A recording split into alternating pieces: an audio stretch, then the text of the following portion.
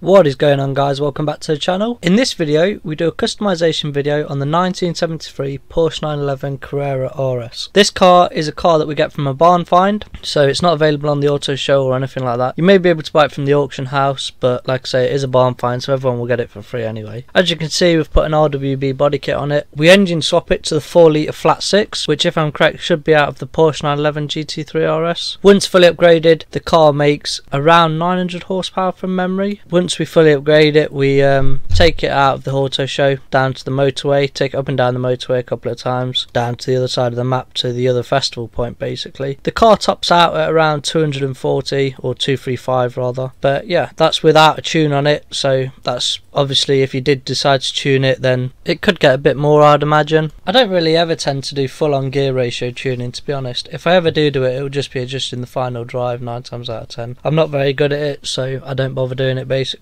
I'll go in there and lower the suspension and stuff like that, but other than that I leave the cars pretty much how they come. But yeah, even with no tune, to be honest, with 900 horsepower the car seems to put the power down just fine. It spins up a little bit, which is to be expected, but it's very controllable, if that makes sense. I remember in Forza Horizon 4 I had a newer shaped Porsche, the 993s, with about the similar sort of power with an RWB kit on it, and that thing was lethal, whereas this seems to be very controllable, which I quite like, to be honest.